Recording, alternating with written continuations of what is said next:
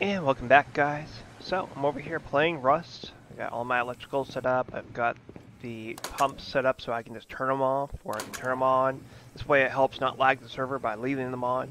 Even just leaving them powered and not even having them running can cause lag. So, by having it so I can just turn them off like that, prevents lag when you're not using the facility. Anyways, so right now I'm getting ready to make, I believe I'm about to make basic max health tea, and I'm about to make pure healing teas, which requires red berries and yellow berries. Already have the other ones. But why am I doing this wipe, you ask? Well, this wipe, I'm experimenting with building designs for next wipe, because next wipe I might do an RP town, or maybe I'll just join one of those RP villages. What's the difference between RV village and RP town? RP village is a bunch of plop bases that are uniquely placed and sometimes just look really cool, or sometimes it just looks like really shit.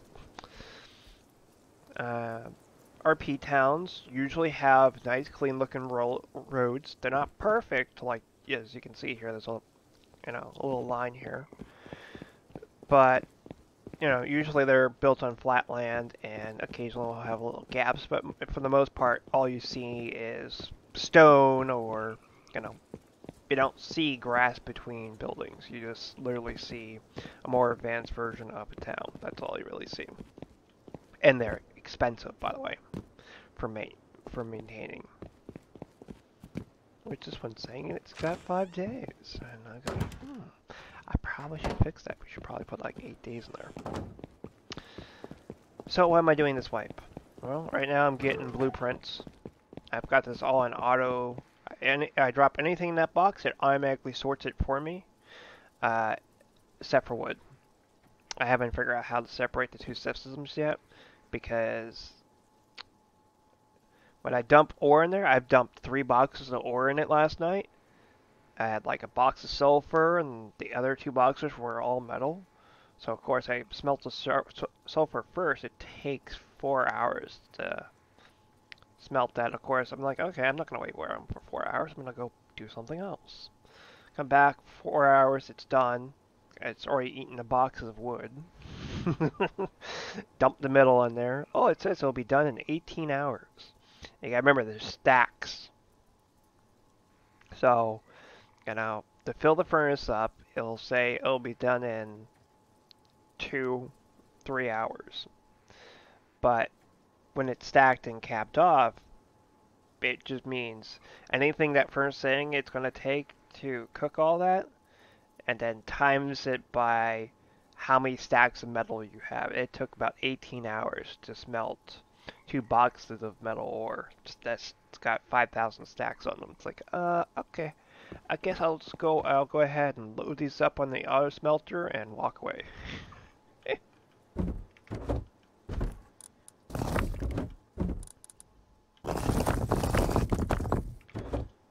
So yeah, that's why I'm doing this wipe right now, is getting all my blueprints unlocked. This way I'll be set to go for next wipe.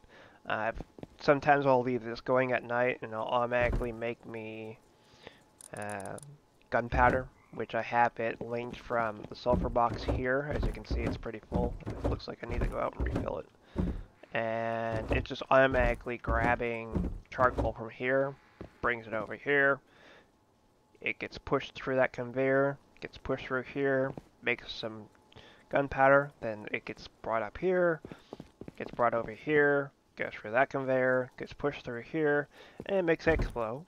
And then the goal here, after this makes enough Explo, is I will get I'll get a skill perk in here. I'm going to be resetting my skill tree because I don't like this feature right here.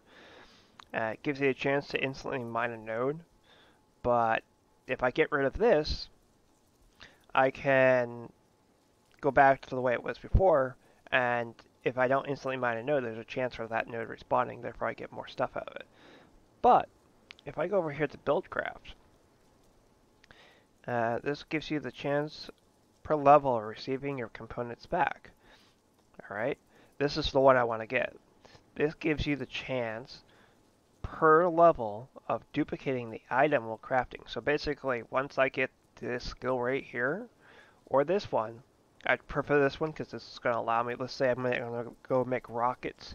It'll give me a chance of duplicating rockets.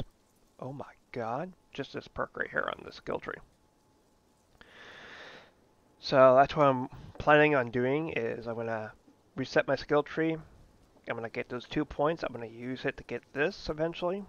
Because you have to get 5 in each one of these. So that's where I'm going with that.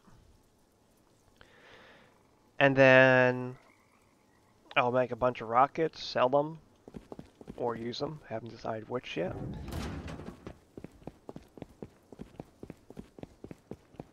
I got my horse farm over there. I made it bigger than I usually do.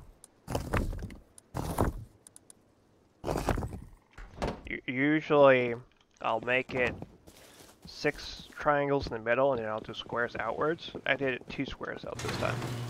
It's not going to work as it's supposed to be design-wise, but you see these sweet gold nuggets here? This is what we need to make fertilizer. Why is fertilizer important?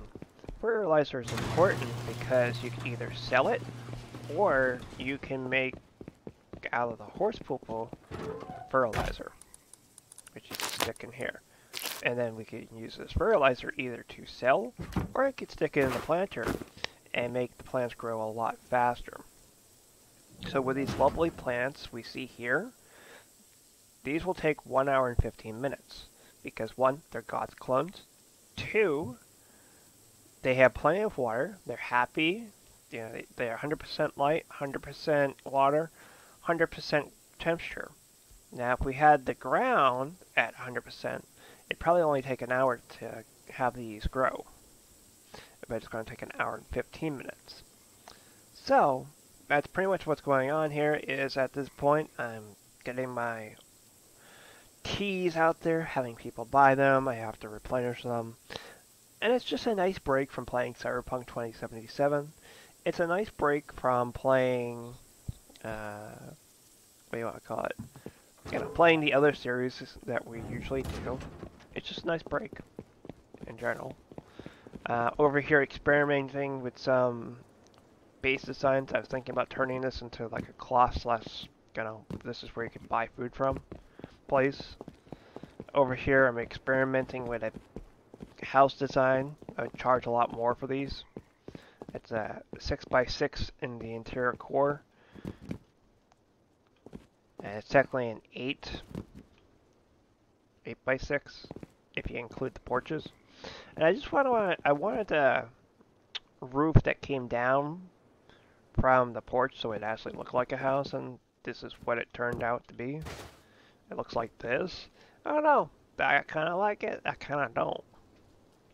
I think I might go back to my either 3x3 house with the roofs go upwards because it just looks better, or maybe I'll go back to the 2x3 because it's just smaller and looks better and you can get more of it. Now the problem with building these RP towns is you go for all this work to build the RP town and you only get like 1 or 2 people that buy a house from you or buy a house to live here, and that's not very enjoyable. I just make the RP town at this point because I'm bored and I have too many resources laying around. What happens if you have too many resources laying around? It lags. What happens when you have too many boxes and it's just filled with stone or wood or ore? It lags, right? Too much shit in one spot. So why don't you just build out of it, right? So that's what I did. I just built out of it. It's kind of enjoyable to hide under here when the chopper comes by. Kind of treat this like a sewer system, I guess. Looks at me. Wait a minute. This has a sewer system? Well, it might as well be considered a sewer system. But yeah, pretty much in order to line these up perfectly, you gotta go out 8 blocks that way, foundations that way, and then you come back with triangles. And then that last triangle, you put a square, and then you remove the square, and it depends on how the level of the terrain is. So for instance, here I would have to put a foundation down, put a half wall up, and then do a roof or a floor. And that's how you get things so close together. But yeah, I wanted to give you guys a heads up of what I'm up to. I just needed a small break from playing the other games. That's pretty much what's going on with that. Make sure to hit the like button, make sure to subscribe button. I just wanted to give you an eye opener of why didn't you play Cyberpunk tonight or some other game or some other series you're supposed to be working on tonight? I needed a break. Anyways, make sure to hit the like button, make sure to subscribe button. I probably won't add on too much of this, but if I do, I'm probably doing it out of being really bored. You should definitely come join the Alliance Game 2X PvP skill loot server. They're currently working on adding new plugs to make it more enjoyable to play this server, and is looking for community feedback on how to make their server more interesting, or better if you want to call it that. Due to this recent update, all the plugs that they wanted to add ended up breaking apparently. Apparently the plugs that they wanted to add like the electrical grid where you could, climb up the pole, put electrical fuse in, and actually have you run power line from the electrical pole to your house, or to your base if you want to call it that way. And apparently that plug broke, and that's why they did not input it in this wipe/server update. Because the Facepunch Studios, that are the people that created Rust, decided to break the crap out of the game to a certain point. So, yeah, it's always fun, right? Anyways, make sure to like button, make sure to subscribe button. Definitely come check out Alliance Games. Definitely nice and relaxing, fairly friendly people. If you're looking for a PvP, go to the PvP zones. Anyways, I'll see you guys again soon. Make sure to like button, make sure to subscribe button, and I'll see you guys in the next video.